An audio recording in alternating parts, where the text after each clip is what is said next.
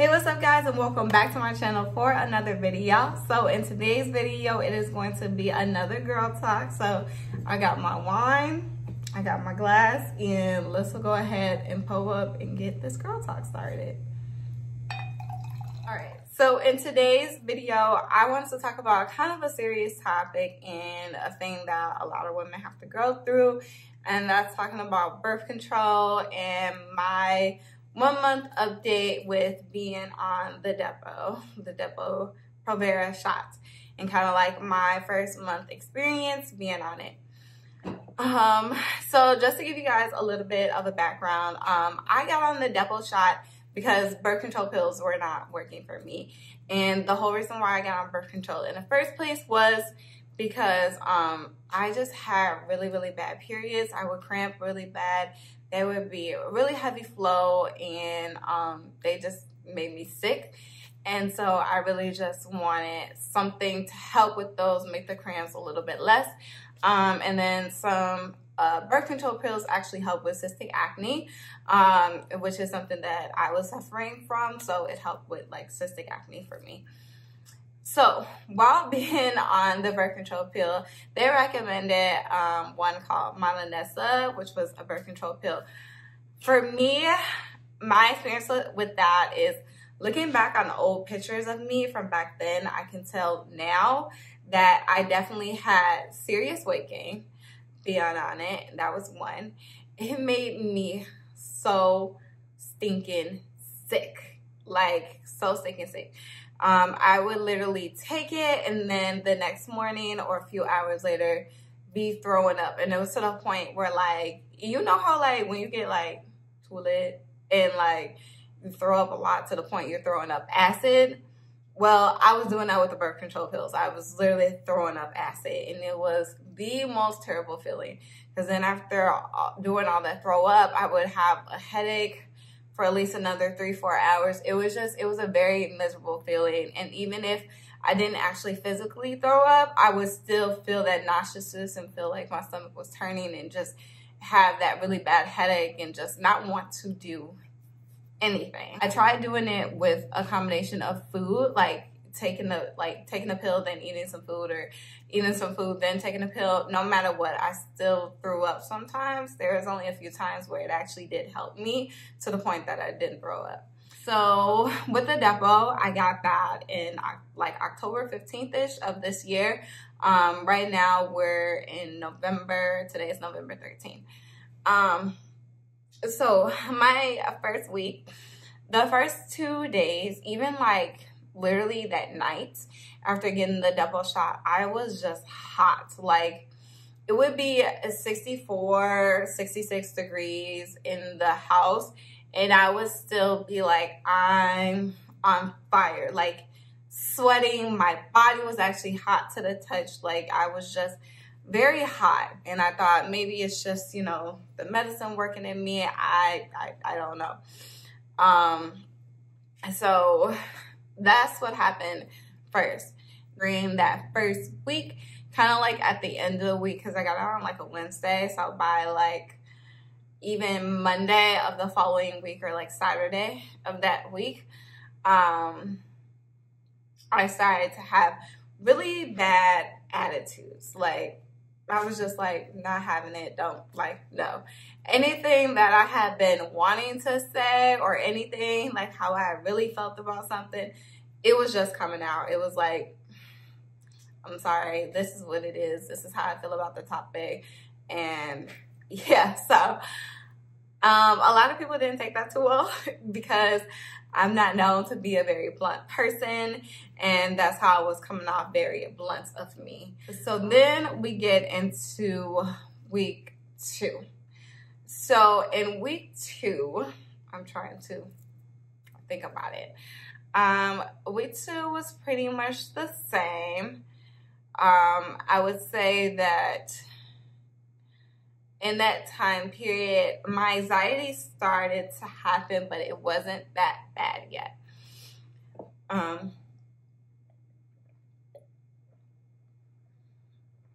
So my anxiety was more like I felt it coming, but it was kind of like I laughed it off, because actually right when my anxiety started to happen, it was actually around the time of like Mental Health Awareness Month.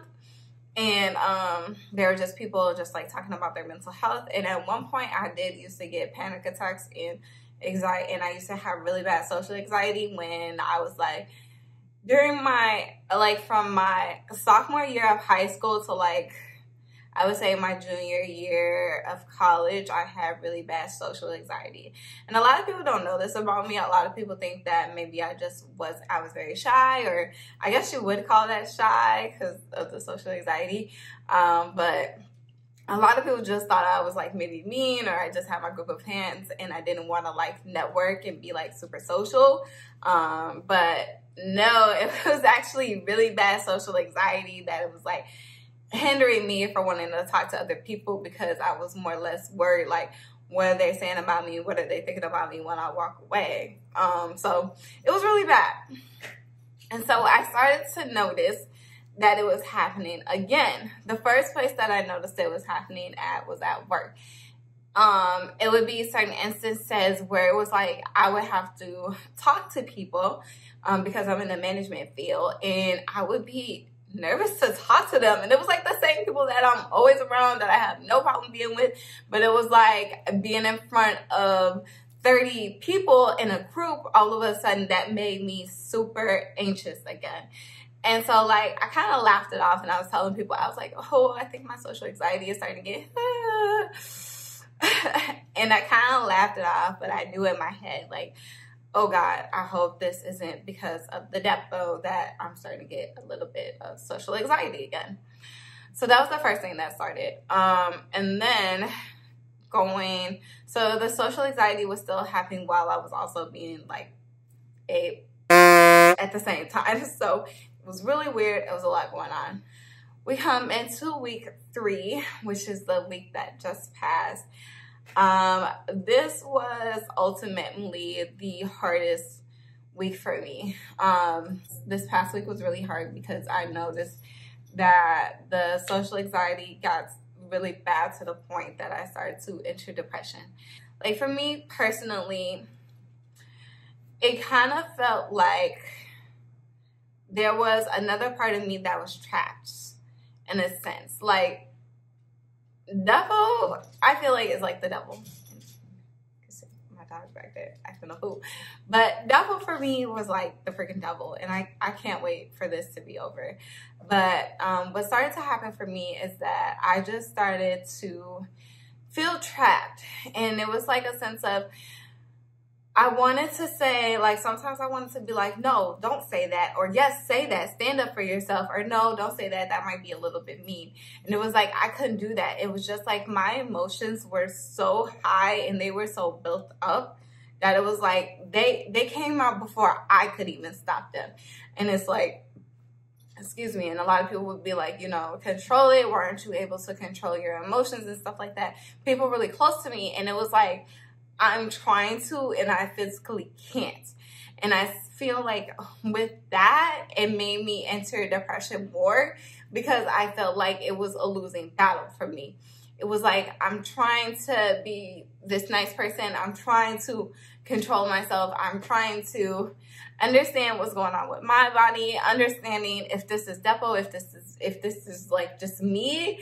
And it was just, ooh. And it started to get really, really, really, really tough. And it's hard because I have had a rough year. So I started to get maybe it's because you had a rough year and stuff like that. And it's like, no, I know it's not, because I know this isn't the normal me. The normal me would be able to handle this. It's this medication. It like just literally makes your emotions 10 times higher. And for me, I'm already a Libra, so I already have this, you know, point of me that likes to overthink every situation. Imagine that plus something that makes you act on impulse as well.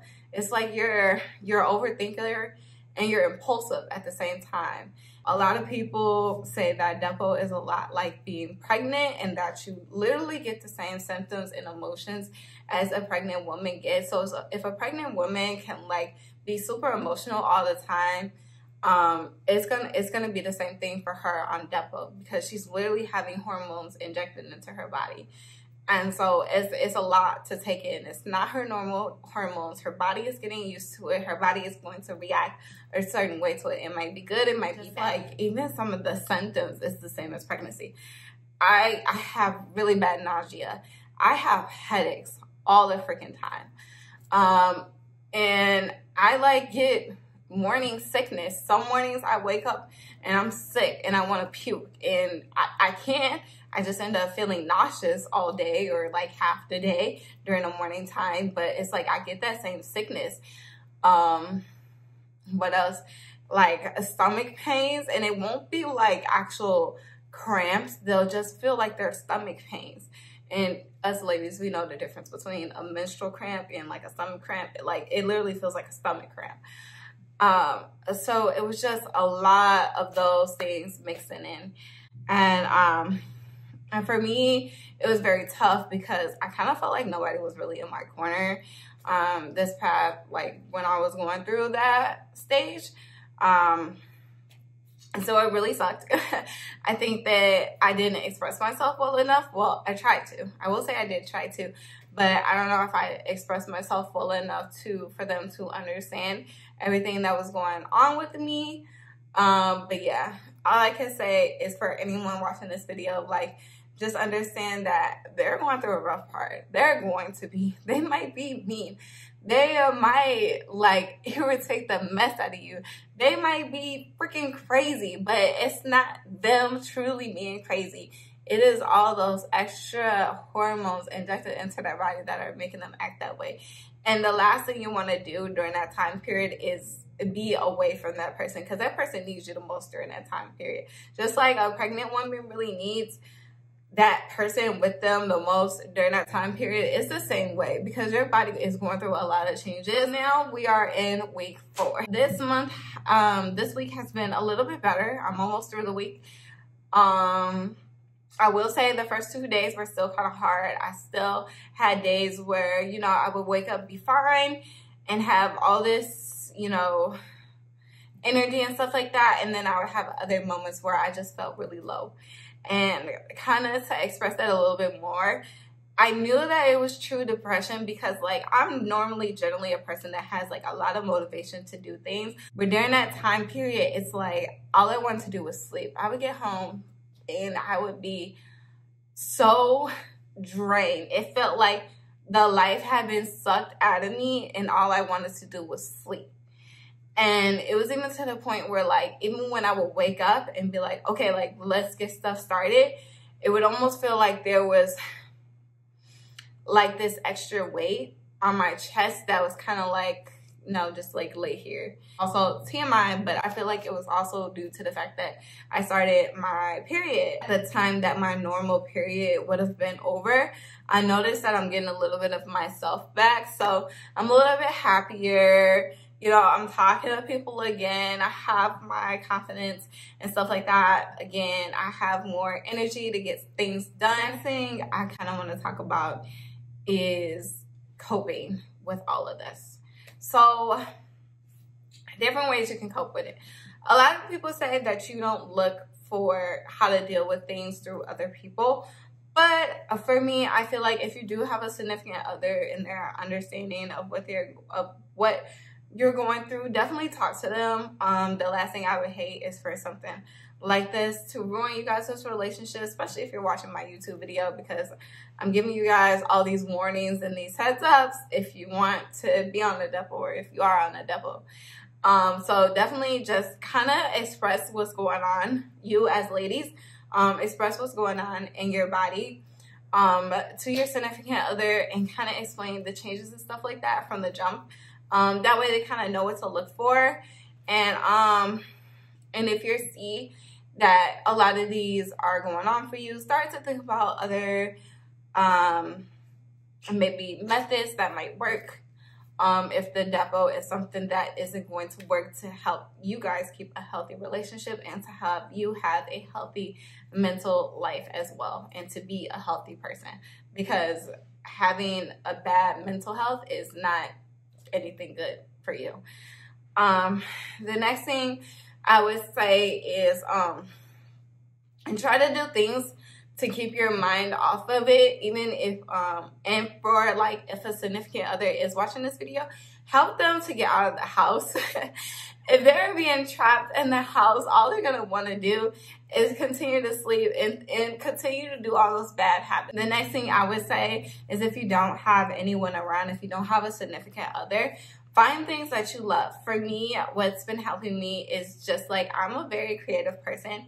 So I've been really focusing on painting and listening to music, watching a lot of YouTube videos, because that's something that gets my mind off of anything going on with me, and I just kind of focus on what's in front of me. So that really helps me. So anything that can kind of get your mind off of what's going on with you, so your mind kind of doesn't go all over the place, is what's going to help you to stay sane. The last thing might be writing in a journal. I started to get to a point where I did feel really low, and I thought maybe writing in a journal might help me, just to kind of express my thoughts on paper, because, you know, maybe I could look at it the next day and be like, you know what, that was really silly. Like, why was I so upset about that? And I mean, it was also good because I can embrace how I felt too, and kind of like figure out what could I do to fix it, or, you know, how can I go about expressing that to that person if it was something that I was dealing with a person. You know, writing it down on paper, taking a second to think about it before acting truly helped me. And so that was another thing. Also, hit up your girls, go out, do fun things, you know, talk to people. You don't even have to talk to people about what's going on with you, but anything that's just going to keep your mind off of what's going on right in front of you and keep your mind from wanting to go all over the place is just super beneficial. Okay, guys, well, that is it for this 1 month update of me being on the Depo shot. I will come back with a 2-month update, and finally my 3-month update, and then kind of like my process for getting off of it. So stay tuned for more videos of me. You guys are more than welcome to come on this journey with me. Subscribe if you're new to my channel. That way you can see more content from me, more girl talk videos, because y'all, I got a lot of things to share with y'all. So the videos are coming, this quality is coming, and yeah, let's go ahead and join the A game, because we over here. Join the AKA gang, okay? Because we over here and we're gonna take over. All right, see you guys in my next video. Bye.